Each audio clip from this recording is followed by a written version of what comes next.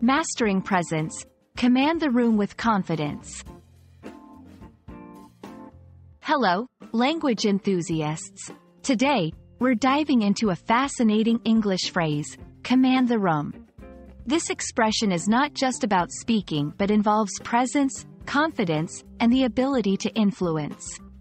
Whether you're giving a speech, attending a meeting, or at a social gathering, mastering this skill can be incredibly beneficial.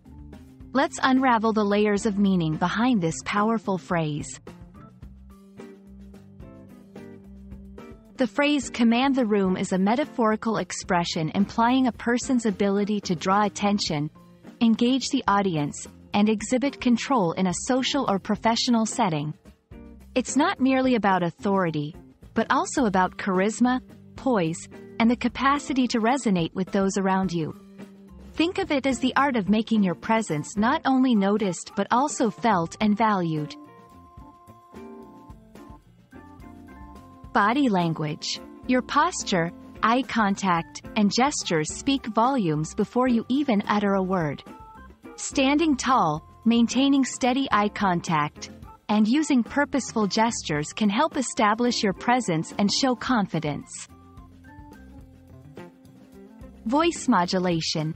The way you speak, including your tone, pitch, and pace, can captivate or disengage an audience.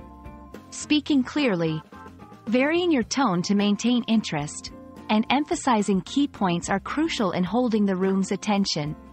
Content delivery. Commanding the room isn't just about how you present yourself but also about the substance of what you say. Being well prepared, concise, and articulate makes your message more compelling and memorable.